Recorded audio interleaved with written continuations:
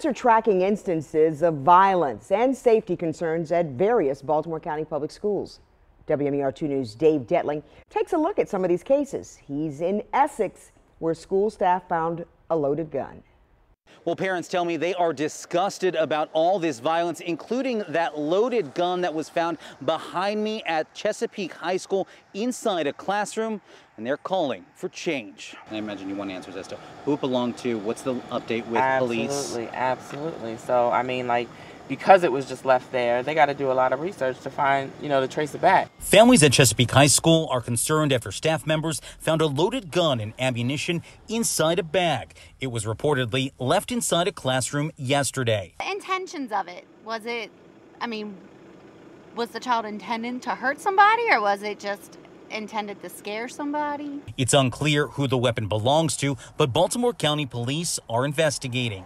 Tiffany Johnson picked up family members early because they didn't feel safe. They have the incident on the news, but they didn't even talk to the children about what transpired yesterday. So naturally, these kids are unknown to what's going on, and they're petrified. So, like aunts, we went and got the kids because they don't want to be in there. They're scared. But at the end of the day, it has to stop. These kids don't deserve that. They deserve better. The loaded gun is not the only safety concern.